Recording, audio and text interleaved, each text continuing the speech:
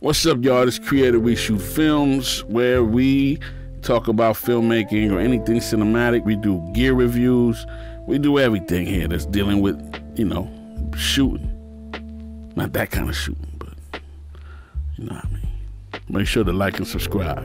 Well, today we're going to talk about in Premiere Pro, how do you create a 24 timeline with a clip that has a different frame rate. And then we might get into something else. Sometimes I just talk. Let's do it. All right, here. So we got Premiere Pro. New project. I do not care what to call this. Call it whatever. CUDA. That's cool. That's what you want. If you got it. Hit OK. Gotta let us load up. All right, now we got this. Now, I like to bring in my footage. I'm gonna bring in some green screen footage. The green screen footage was shot at 59 frames per second or 59.94, whatever you want to call it, 60 frames, whatever. I like to shoot my music videos usually at 59 frames per second, so then I have the choice to slow it down later. So that's what we got. And if you need to find out what your clips are when you have them in here, just right click, go to properties, and you will see here it's 59.94 frames per second, 4096 by 2160. That's true 4K DCI.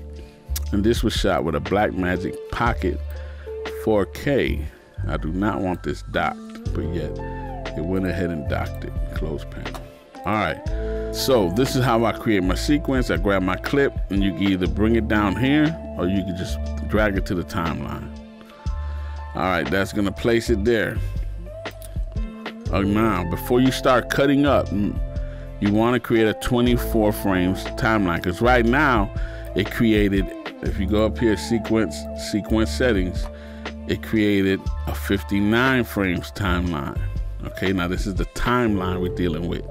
All right, not your actual clip.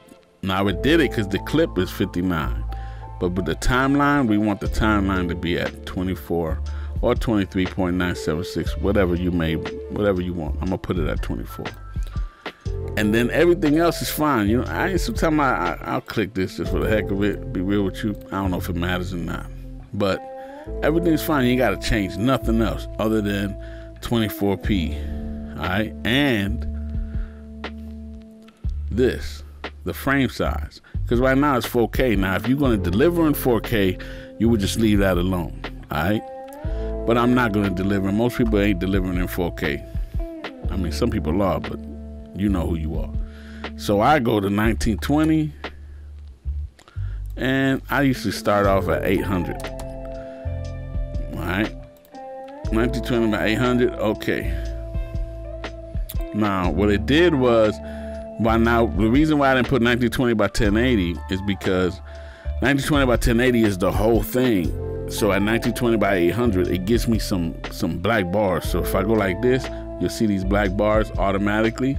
It automatically creates the black bars. You don't have to do that dumb overlay that some people do. They put another layer of fake bars on top of their video footage to make it look like this. Just 1920 by 800, and you good. Anyway, this is 4K, so the footage is, at 100. You want to put it at 50% to bring it down. See, another thing with 4K, a lot of people just get 4K just to get 4K. You want 4K because it allows you the ability to punch in and make one shot, almost two shots, you know what I mean, and not lose quality. So if right now, at this point, let's say let's say we're going like this, okay, everything's cool. Then right there, I want to punch in a little bit. Well, I can punch in a little bit because we at 50%. You know what I'm saying? So we got all the way up to 100% to not lose quality. We can go up to 100 technically to not lose any quality at all. But you get the idea. The reason why you want 4K is not because it's 4K only, but because you're going to deliver in 1080, so that gives you the ability to scale it up a little bit, to reframe it and not lose resolution. You feel me? And then there, if you wanted some slow motion, sometimes just right click it, speed duration, and you would go 40 is your limit for that. And now You know what I'm saying? So, cause see, if you export it at 59 frames per second, it has no motion blur. It just looks weird. Things just look too perfect sometimes. It just don't look right. So now you got your clip all done. You got your video done. You're on a 24 frames per second timeline.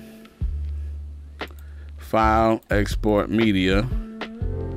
You want it to be H.264.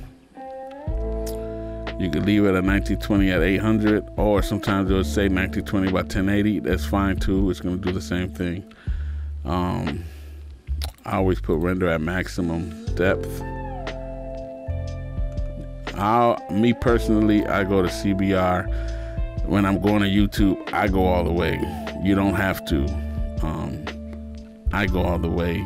It's going to be longer. It's going to be a bigger size, bigger file size. But that's what I do. You'll probably be fine at about 25, 20. Some people do 15. But I go all the way because I want it all. And I always check use maximum render quality. Audio, that's fine. 48. This is all fine. Bit rate 320. Don't let it be at 128 if nothing of it's there.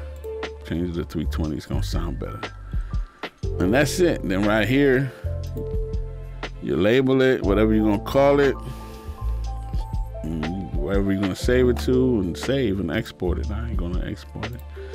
And that's it, man. Nothing crazy. Just a quick little tutorial for you to know how to import different frame rates, but put it on a 24 frames per second timeline. Very important. Export at 24p, all right, or 23.976. All right, yo, if I forgot something, let me know. Put it in the comments. I'll get at you. You know what I mean? Again, if you got another concept, you got another tutorial idea, let me know too. I appreciate it, all right? All right, y'all, I'm about to bounce. So, y'all be blessed, be safe out there, you know what I mean? And like I always say, it is what it is. I'm out.